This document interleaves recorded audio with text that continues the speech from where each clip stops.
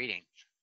I'm Joe French, and I'm coming to you from my classroom in Mount Pleasant, Utah. And this is topic 2.1, defining average and instantaneous rates of change at a point.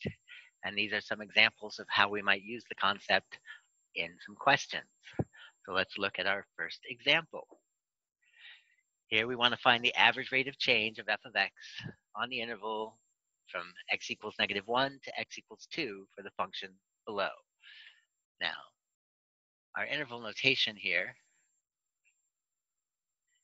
means that we are traveling from x equals -1 to x equals 2, which means that using our average rate of change formula, we need to calculate the points when x equals -1 and x equals 2.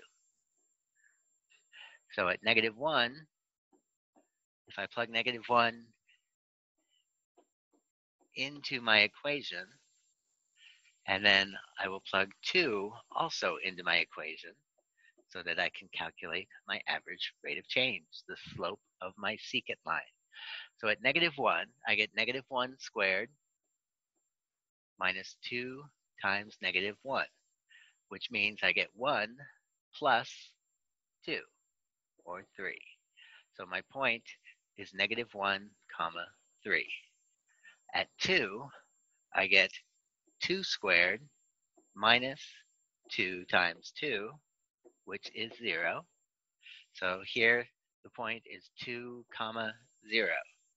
Using my average rate of change formula, I get 0 minus 3 over 2 minus -1, which is -3 over 2 plus 1, or 3, which means my average rate of change over that interval is -1.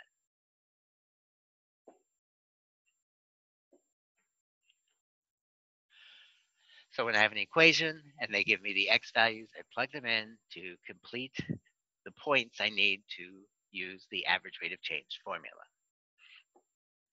If I have a table, and now I'm looking at the interval from -3 to 2, finding the average rate of change of g of x, I need to see that at 2, when x is 2, my y value is 5, or my g value.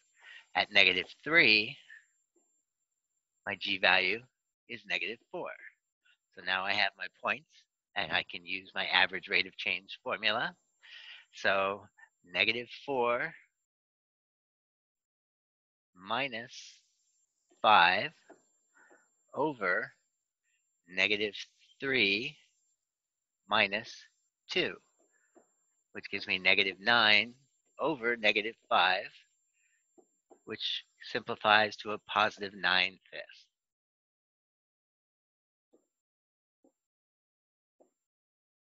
My average rate of change is 9/5. For a third example, let f be the function defined by the function below. So this function here, tangent of x plus e to the x. The average rate of change of f over the interval from 1 to c is 1.5. So they're giving me the average rate of change, but they're not giving me all the information about the interval they normally would. So I need to develop an equation that could be used to find the value of c. Well, the average rate of change equation, as always, f of x2 minus f of x1 over x2 minus x1. So my first value of x is 1, and then my y value would be f of 1, which I could get from a calculator, tangent of 1 plus e to the 1, but we'll just keep it as f of 1 for now. And then my second point, the x value is c, and which would mean that my y value, my output, would be f of c. And if I use these points in my average rate of change formula, so f of c minus f of 1 over c minus 1, that should give me my average rate of change, which they told me in the question was 1.5.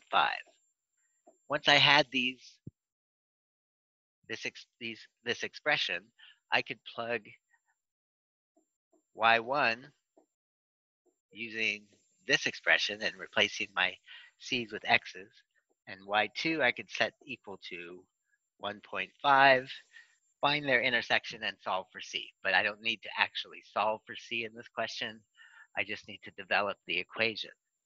So f of c minus f of 1 over c minus 1 will give me 1.5. And that's the end of our example.